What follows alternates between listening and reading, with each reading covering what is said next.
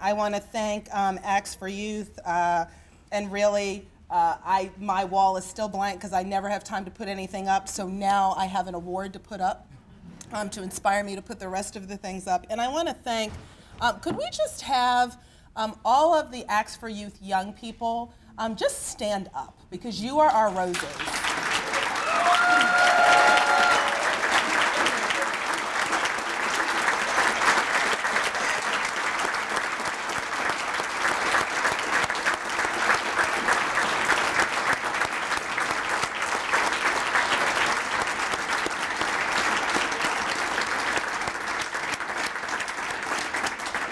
Another hint, that long of an applause means you really have done a good job.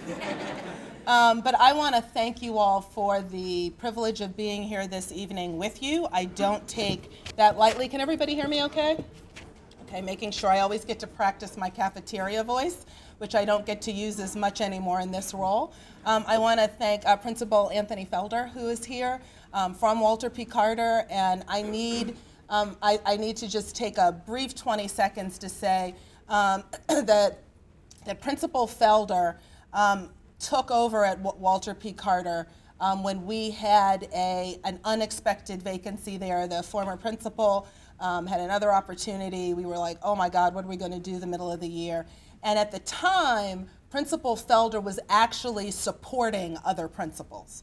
And so the fact that he stood up and said, I will do this, and when he came back and we had our interview, because I speak with every principal that gets appointed under my administration, my leadership, and I'm not going to tell his story because I'm a firm believer that people need to be able to tell their own story as the validation of who they are and who God has created them to be.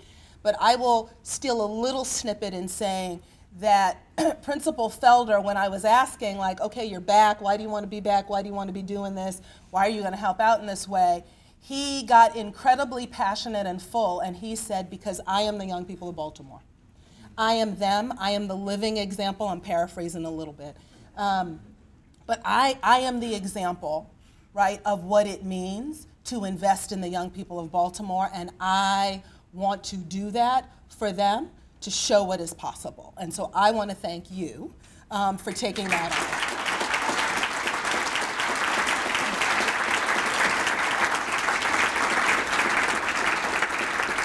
on. And then I want to thank Acts4Youth.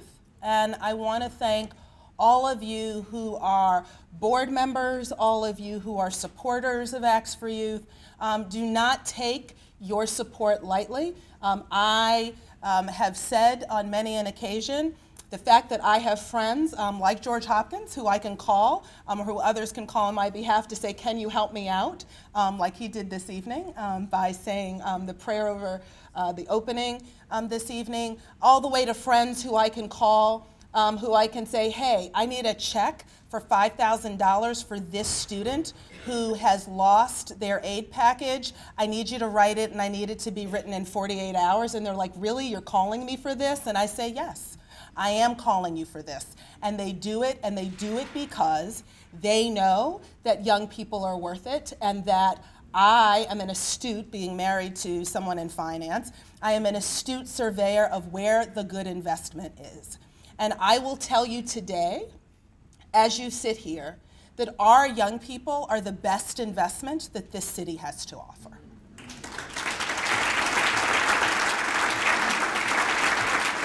So I thank you. I thank you in whatever way, large or small, whether it's coming out, whether it's making calls, whether it's writing checks, or whether it is just being the person, the one person at the cocktail party when everyone else is saying, what good can come from Baltimore? If you are the one person in that room, at that dinner party, in that meeting, who says, yay, but I know what the power of God has the power to do. And we don't always say, you know, power of God. And I remember I went through at least a year and a half at Harvard before people knew. They had guessed that I was a believer, but when they found out was during a time when they were like railing on, and I grew up in a Pentecostal church, My father grew up in an AME church, and so they felt very comfortable kind of ragging on people of faith, right, which is normally, can sometimes happen.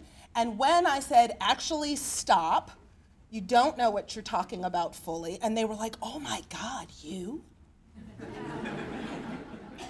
Right? And they said, but you're actually kind.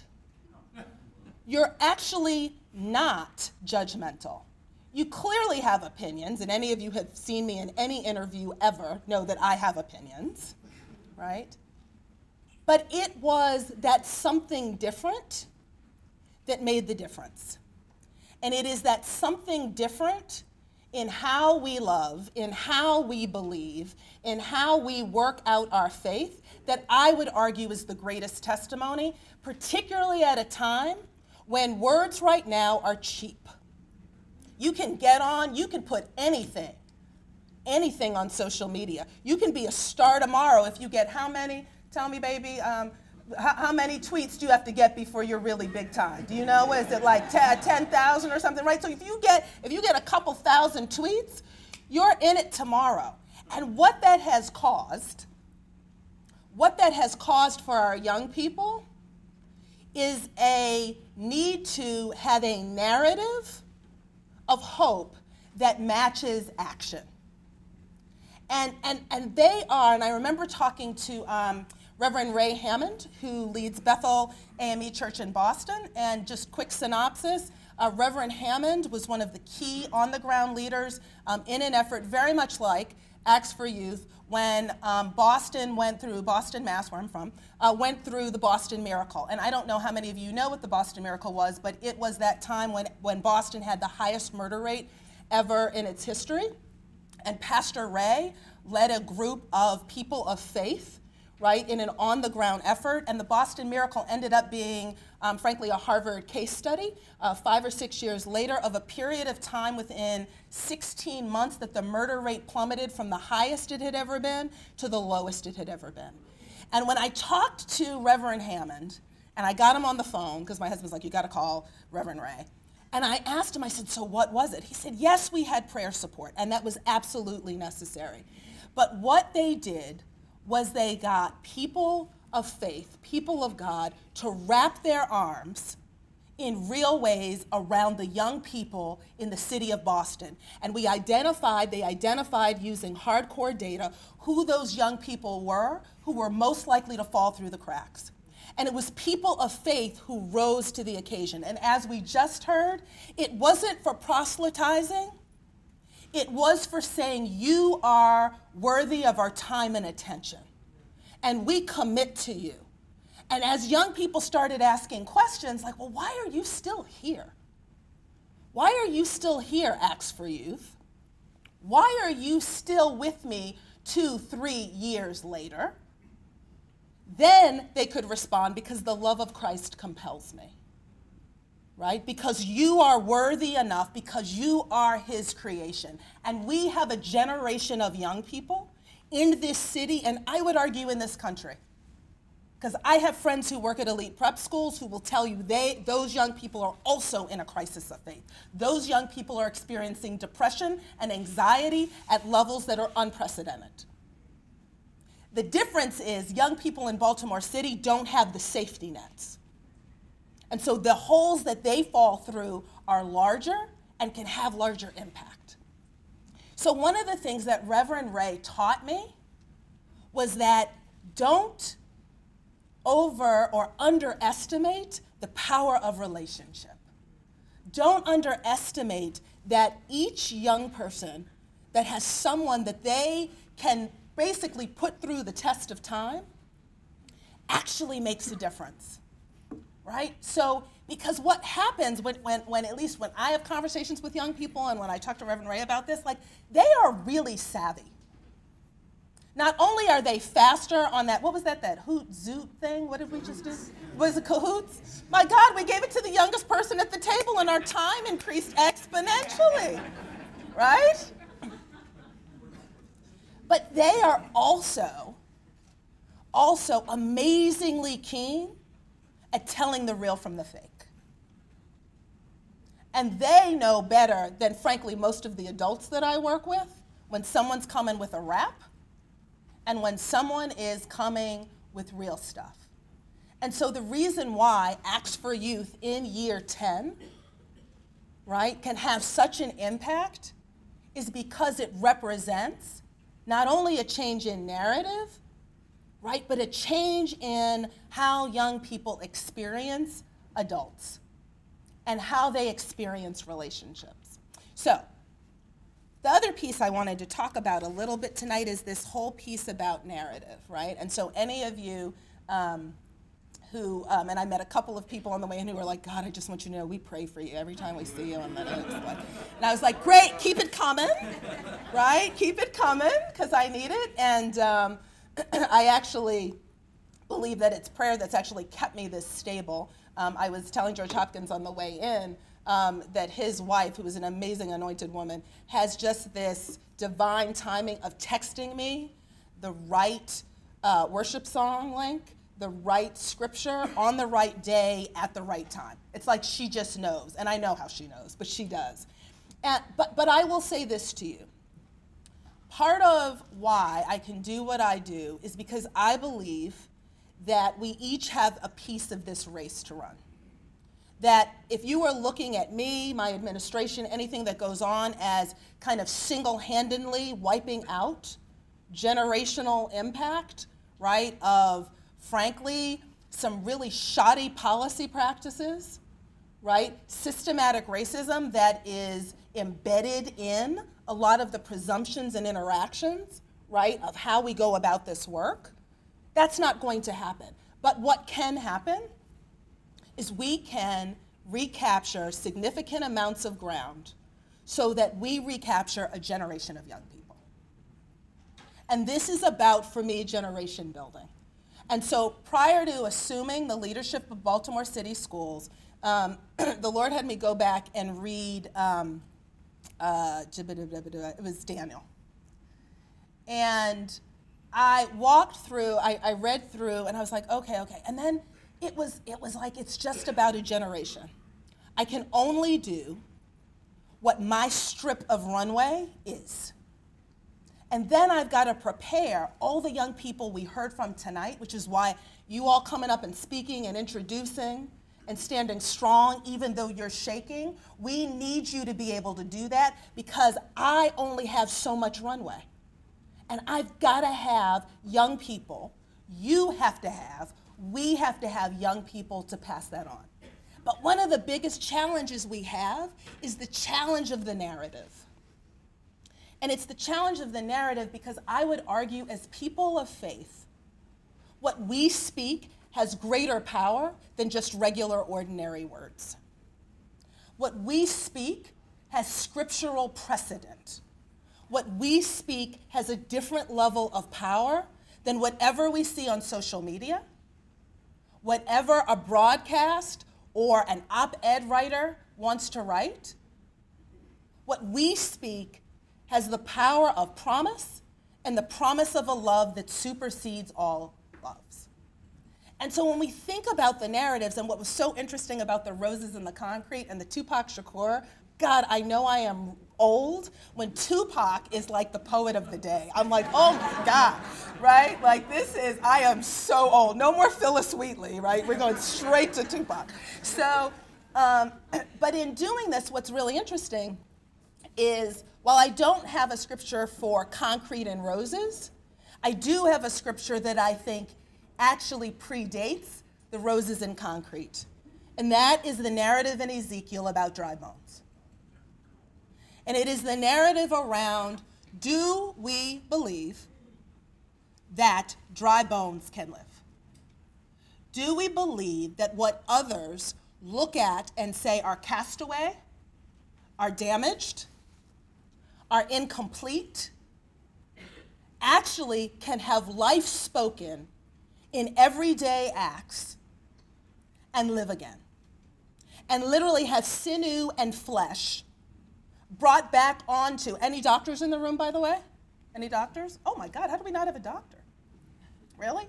Okay, one or two. Well, yes, you are.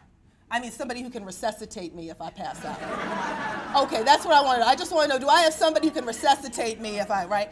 So like okay, thank you. See, I knew there's always medical people in the room, right? So this piece about like dry bones requires a different type of vision, and I would argue a type of vision that people of faith are singularly prepared to do. Because we have to see what to the physical world is not possible. And so when people ask me, how do you get up and do this every day? It's because I speak to dry bones every day. And in the process of speaking to dry bones, what begins to happen, and it's happening tonight as you talk to young people, you're realizing that actually we got a lot of young people already who are incredibly smart, incredibly talented, right? And actually, right, are the evidence that dry bones can live. And so the narrative that we speak has to change. And it doesn't mean that you don't negate what the facts are. And it's interesting because the person who was speaking at our church on Sunday said, faith does not mean you deny the facts. What faith is truth being spoken to facts in a way that you can change what the facts are. So the truth that we speak, and that I would argue, right, is the thrust of the power of an organization like Acts4Youth, is that speaking actually does produce life. When you tell young people you are absolutely, positively articulate and beautiful, and you have the skills to go to Western and do incredibly well, and to come back and take my job because I am tired, baby girl. Right? That's right. Right? That has a power that supersedes just the facts and figures. It's a power, right, that brings a life to a community, to a city that many want to cast aside. And let me tell you, it is intimately linked to identity, right? So one piece is changing the narrative, but you know, you gotta have some substance to change the narrative. But the other piece I will tell you is this is all about connecting young people to their identity.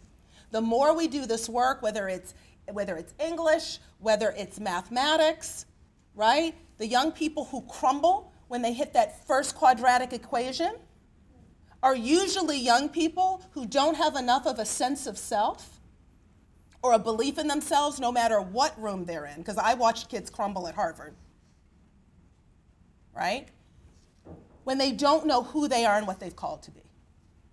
And so part of the work that you all are supporting is that confidence building, that sense of self, that absolutely is grounded in knowing who you are in Christ.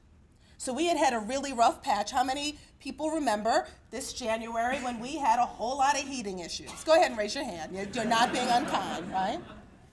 So it got rough for a bit, right? And like at that time, and this is no disrespect for those of you who have Sinclair stock, I love you in Jesus' name, right? But like, right? So we were getting like all the Project Baltimore, like let's pick every possible thing that could ever be wrong in the school system and let's make a week-long story about it, right? It's all going on at the same time, right? And I said, and Principal Felder can attest to this, right? I got in a room of principals, people are like, oh my God, how in the world are we gonna, everybody's spinning.